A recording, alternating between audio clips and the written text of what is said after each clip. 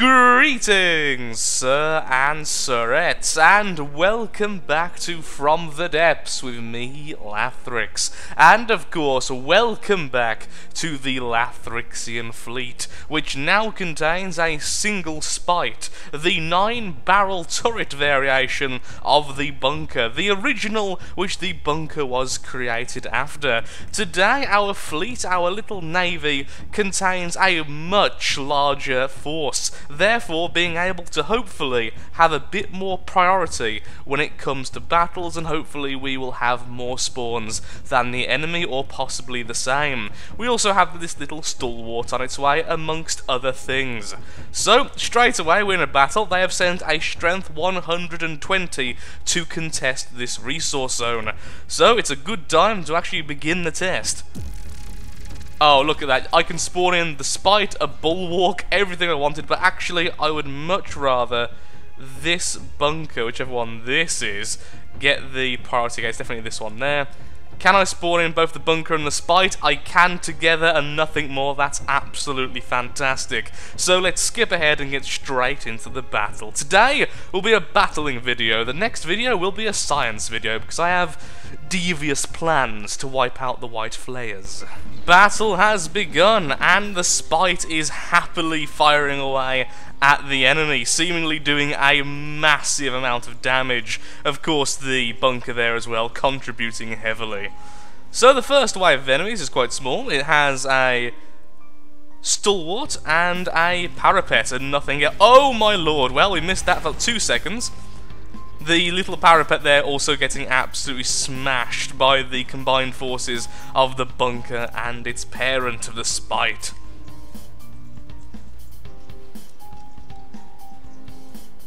Well, that was a fairly easily decided battle. I'm really looking forward to the bulwark though, because that's what the spite is actually made for, fighting that monstrosity of metal. Of course, the volleys of missiles also help, it must be said. We have exactly 0 engine power. Apparently I didn't test the spite of its new engines correctly. I'm assuming that's coming from all of the ammunition processors draining the rest of the energy. And so the bulwark is here. And here come the shells, the aim. Yep, the aim is now finally locked on. Let's see how much damage this actually does. And how much damage is done to the spite. A good test of its shields. Oh my word. I'm sorry, did you have armor? You have a lot less now. Yep, you have even... Yep, okay, there goes everything you've ever known and loved. I'm sorry, sir. Happily just stripping the bulwark of all of its armor, and as it gets closer, it will get ever better at aiming. However, I have now noticed that our little bunker is getting very dangerously close to the firing line. I am yet to change the AI, which I desperately need to do.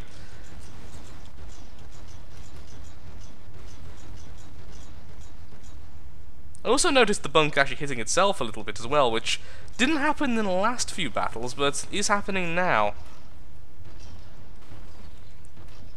Oh, yep, the spite is still firing away.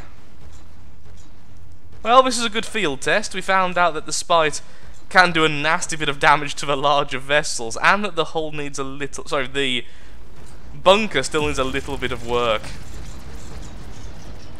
Okay, this should be too close now for the spite's main gun to fire.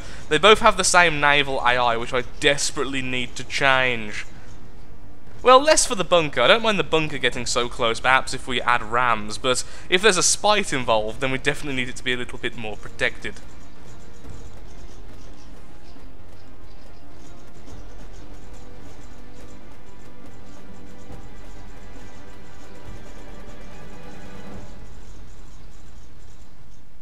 And we're done.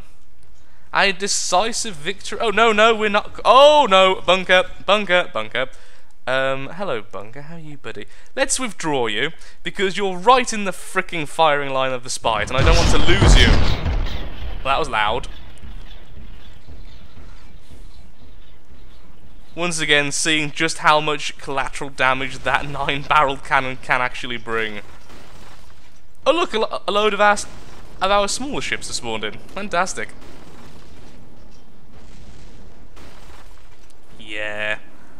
Not really much this poor little ship could do there, really. It didn't help as well that we did spawn in very close to the enemy. I'm not quite sure why I did that. We spawned like right next to them when we could have positioned them miles off, which would have also helped out a lot. So there we go though, a nice victory indeed, with most of our ships actually spawning in. So we have the Spite, we have one of the enemy bulwarks that we stole, one little ship whose name escapes me. What are you? You're the Stockade. Then we have the bunker, which is currently hiding. We have the bunker, which is actually spawned in, which is actually currently acting as a resource gatherer. And we have this little fellow at the back, which is a stolen stalwart. The stalwart and the Stockade. Well, I think I'm going to quickly tamper with the AI of both the bunker and the Spite, and we'll be right back in another battle. A small strength 40 enemy threatens us, and of course, we respond with maximum force, spawning in the Spite with new evil AI. So from now on, it should try to stay a minimum of 1,000 blocks away. The big problem with this is that the missile system is likely just about in range, as in just about. There is a good chance that in the future, it will simply miss any fast-moving targets. Actually, no, it looks like it's out of range already, so that's pretty darn terrible.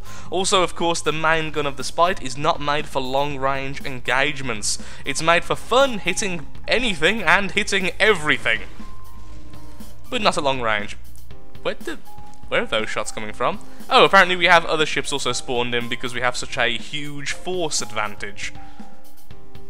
Hello, second ship. Yes, let me test my shields upon you. We actually lost one of the engines in the last battle. I didn't even notice until afterwards. Remember that each one of these shells is actually more powerful than the bulwark's main cannon.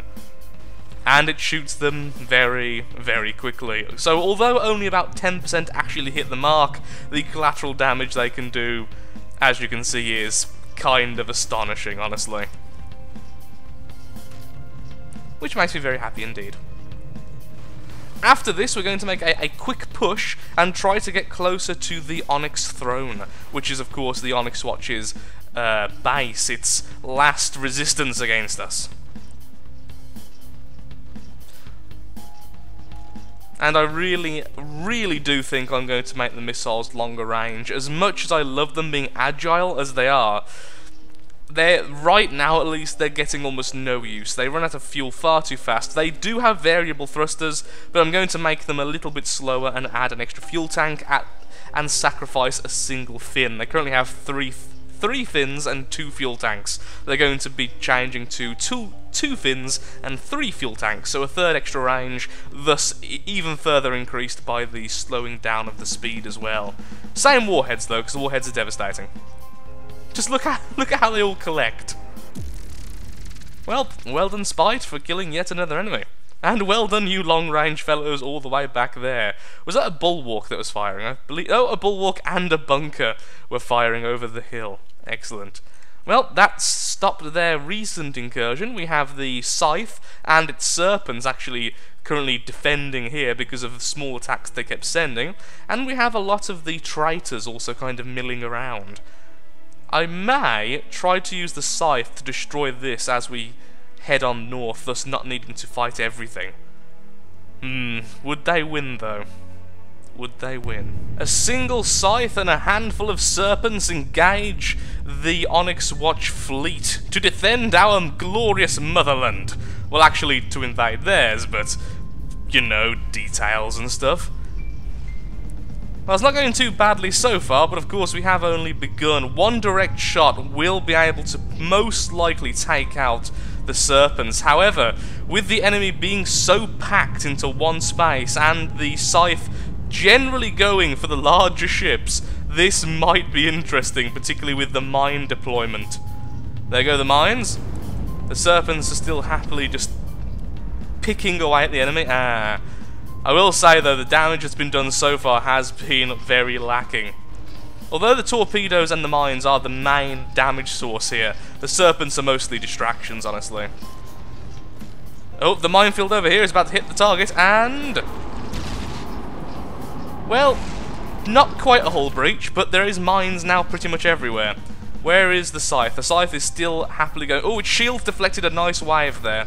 The Scythe's shields have been improved since we have last fought.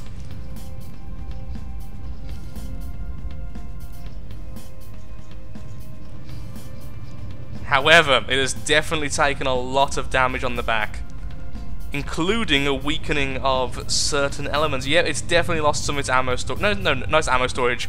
Its ammunition processors, I should say. It's still got all its barrels seemingly intact. Serpent's coming in for yet another attack run. It does look like the enemy just we're just circling them a little bit too fast for their liking. Oh, that mine run was perfect, right into the center, and boom! One enemy sinking, and another going down quickly with mines being dropped everywhere. Absolutely fantastic. Well done, Scythe. I am tempted to create several Scythes and actually go into battle against some of the larger enemies like this, because that's pretty much what it's good against. The harpoons, the torpedoes it's dropping are doing a lot of damage. It's just hard to actually tell sometimes because they're going straight underwater. Oh, the Scythe looks a little bit like its control blocks have been destroyed. Yep, its control blocks have gone down. I think this is the end of the Scythe in this battle. The Serpents will continue the battle for it, hopefully. Don't drop the mines right now. Oh, darn, there's mines underneath me, isn't there? Well, abandon ship or abandon hope? No, I will go down with the ship. Yeah, this stage there's not much really we can do. The Scythe is going down. As soon as it hits the water, it's just going to be a sitting duck. Any torpedoes still left in the water? By the looks of it, they've all been used up. That healing from the enemy, yeah, there we go, has pretty much done us in. 2 damage, the Scythe is officially going down. Its shielding wasn't quite enough. Most of the enemies seem to target it. I believe that the Onyx Watch does have a tendency to go for the largest enemy first, the enemy with the largest mass. Make sure we're not holding the missiles and carry on. However, the enemy aren't looking great. And I do actually have an upgraded version of the Serpent, which will soon be replacing these. It isn't actually a retrofit though, it's a full-on new version. It's a complete huge change. So rather than using the retrofit option, I'm just going to wait until these eventually have served their purpose and then respawn those. The new Serpent was actually originally designed to be shot from our aircraft carrier, and it probably still will be, just it can also do wonders on its own, certainly a lot better than the older variation.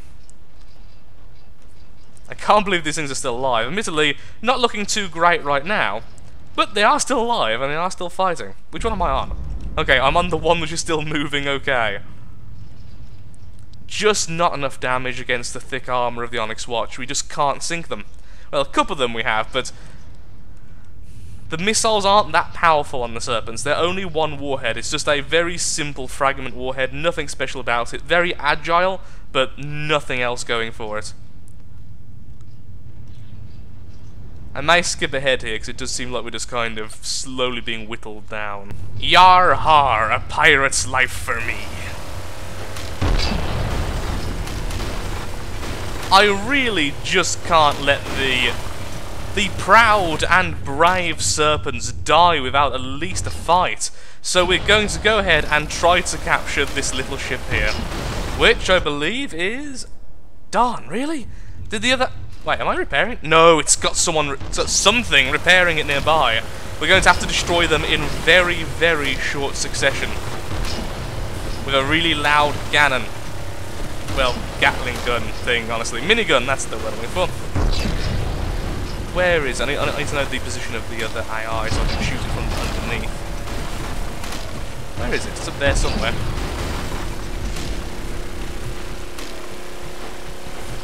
Okay, the bottom one's destroyed. Can we break this? Okay, there we go. We've stolen the Stalwart. The Stalwart is ours. Our little Serpent over here actually landed right next to it, and I just couldn't pass up the opportunity. Oh, little Serpent. The little Serpent that could. Come on, you can get back up in the air, right? No, it's still got some of its balloon sections damaged. At least our stalwart is now being, well, yep, the stalwart we just stole is now being shot at by its allies, giving our serpents a little bit of a chance to perhaps recoup. What on earth? How did you even do that? How do you flip an Onyx Watch ship? I don't... I'm just going to go to the other stalwart. Oh no, that's our stalwart. Yes, that's our stalwart in front of us. Is there another stalwart? They're like the easiest things to steal. No? Okay, well... I don't really know where they're stuck. Oh, our stalwart's AI just came back online. Haha! Glorious! We're right in the middle of the battle, and honestly, they seem to be taking quite a bit of damage now. It's all starting to stack up. Their ships are sinking and being damaged now at point-blank range. This one is their healer. If we can take this out, we're in a very good position indeed. However, I do want to know where this thing's AI is. I've never captured one of these before. Which one is this? This is the Warden. I would like a Warden. I've always wanted a Warden. Perhaps I should turn off my Stalwart. It's going to happily destroy this thing otherwise. Wait, is that... Oh, okay, so there's two healers nearby. Okay, where is your AI? Tell me, brave soul. I'm guessing this block of metal. No, that's your ammo.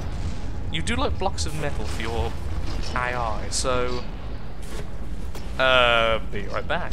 Okay, that's two of the AI of the Warden knocked out. By the looks of it, ow, the next AI is directly underneath us. I'm not sure if that was my own shots or a shell hitting us from behind. One of the two. And AI should be... Aha! There we go. I'm hoping this is it. I'm not sure if it is, though. But there is two down here, two where I just was. Was that it? No, there is still more AI remaining. But where is the question? It's one of those issues. As soon as you know where they are, honestly, it's really easy to capture a ship. It's just finding the AI in the first place that can be so problematic. Nom nom nom nom nom nom. The sneaky ship. Also, ignore the bell sounding in the background. The joy of living next to a church, I suppose. It turns out that the other mainframes were where the flags were. So, there we go. We now have the Warden and its healing capabilities for ourselves. However, it is in the way of this serpent. So there's a good chance I'm going to have to somehow try to separate these, which I don't think I'll be able to do. Or, we're going to have to remove the Warden from the battle, which I think I will. We may win this, purely because of how bad the Onyx Watch is at handling any form of speed in the form of flyers. Most of the enemies seem to be either, well, dead or dying. We could try and capture the ship over there as well, whatever it is. Geronimo! Oh, it's this. Is this another Warden by any chance? Yep, a second Warden. Well, now we know where the AI is. This shouldn't be too difficult. So, if we go to the bottom... Oh, look, flags with AI underneath them. Because, you know, they couldn't just use mainframe connectors. Nope, they're actual full-on mainframes rather than a connector with a... Oh, is that it? Darn. With a... I forgot what the word is here. Receiver. It doesn't have a receiver. There we go. Okay, well, let's get on board and let's find this thing's AI as well, hopefully capture it. If we win here, this is a huge momentum swing in favour of our glorious forces, it must be said. Okay, so the two... Oh, God, this is really weird upside down. The two there... Aha! Are already destroyed, but this one isn't. Is that the last one? By the looks of it, all the ones underneath that are already done. Nope, the ones underneath it... Thanks, Serpent. Are actually still there. Let's spawn on the Stalwart, which is actually doing a load of work for us. A change of targets. It turns out the Warden was destroyed, sadly, as it was already under the 2 damaged rule. So now we're looking on this stockade and trying to find its AI. It's been a while since I've captured one of these things, and I can't remember for the life of me where the AI is actually kept. It's also being very heavily shelled at the moment by our serpents, so we're in a little bit of a bad position. It must be said, we're in a little bit of a bad position. I may have also traded out the serpent's missiles for slightly more potent, if less long-lived versions. Essentially, same size of missile, but now it has 2 warheads as opposed to 1, at the cost of only having a single fuel tank. Basically meaning they're incredibly short-ranged, but so is the serpent, so it doesn't seem to have actually mattered. Okay, now we're a little bit safer. Let's have a quick look-see if we can capture it. If not, well, then we simply get a kill. All the serpents seem to be focusing on this little thing. Is there any other enemy we can focus on? There is the stockade over there, but that's already being fought as well. What is that? So there's two stockades essentially, this one and this one. This one's under less fire, and I don't really want to stop the attack as I don't have all day. Okay, where on earth is it? There we go, we captured it. It turns out the AI was just next to this turret, in fact, being hidden by it. And with that, we are victorious. We lost the scythe, but no serpents. And overall, that was a very good performance by our old Air Force, which of course was there originally simply to defend these tiles.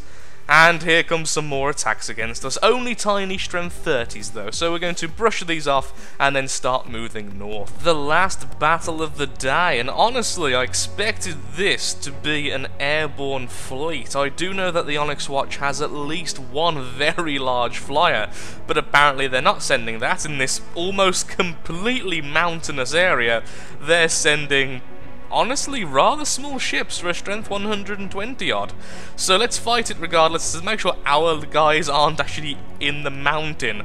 And we'll be sending two bunkers and the flyer two bunkers and the flyer most likely in this fight, because the Spite just simply won't have the room to stay that far back. I won't be doing any major changes to our ships just yet until next episode though. But well, I'll do it all off camera because Spite needs some massive renovations. This episode was its field trials, and although it's done incredibly well, it has also done incredibly poorly in multiple respects, so we'll have to make sure those are changed next time. Okay, let battle commence. In go the two bunker brawlers, and the flyer is happily shooting away at range as well. A lot of the enemy ships, well, actually I think all of them have ran aground at the very start of the battle. Not the best. And I'll take this opportunity while we simply sit back and watch hopefully a very easy battle indeed, to kind of discuss the major problem I think I have with the Spite. The front is too high when it's moving due to its hydrofoils, which is causing the gun to stop firing very early on because of its very, very stringent fail-safes to make sure its main 9-barrel gun doesn't destroy itself. This is terrible because if an enemy comes anywhere nearby, it renders the Spite almost useless.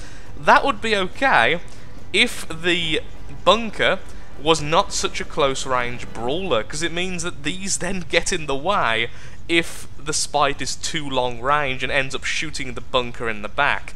So I don't think the Spite and the bunker will ever be a good grouping. The bunkers work well together because they get close and they can heal each other, and they tend to do, well, what you can see here, which is pepper very small enemies to death with shots, and larger enemies the missiles, and just their outlasting ability becomes their major strengths, even if they don't do all that much damage. As you can see, these are remarkably small ships. Against ours, they are absolutely, well, nothing, and yet it still takes quite a while. Where's our flyer? There it is. The flyer's helping as well. So that's one of the big things I have to address, and I don't think I can really fix the fact it's such a mismatch. Although I can fix the missiles to make the Spite's missiles much longer range, which I will be doing, and I will be fixing it so the front dips a little while it's moving forwards as opposed to rises, thus giving it a little bit more leniency in close quarters if the enemy is directly in front of it. I think also the Spite should be deployed already in a broadside position, which I haven't been doing just yet. So I've learned a lot of things, and next time we'll be doing it a lot better. Everything will be a lot smoother and battles will go better, even though right now we have basically reached the end of this faction. The Onyx Watch did put up a really good fight, and they forced me to innovate and make better ships, but ultimately at this stage we have countered the— ow! Missiles to the face! You do have friend or foe, you know. I guess that's just trying to turn around. Wait, did I just go through the ship? No, that's our I honestly thought one of the missiles just went through the bunker and then out the other side, but actually, of course, it's just that bunker's missiles. Release the broadside!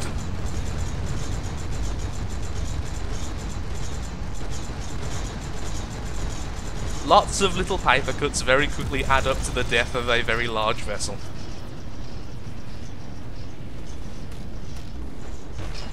Oh, is that the Spite in the background? Look, it's demonstrating the problem it has with almost shooting its allies. I also need to start having some control blocks to prevent them ramming each other. Although, I think in this case, it was just a matter of everything spawning so closely together, even with control blocks. Unless I'm using a bit of coding, that's not really going to work. It did stop itself before actually ramming it, to its credit. Although it is now sinking because it's trying to reverse with hydrofoils. It does have very stringent kind of settings when it can reverse, because reversing makes you go down if the hydrofoils are at 45 degrees, whereas if you go forwards it makes you lift.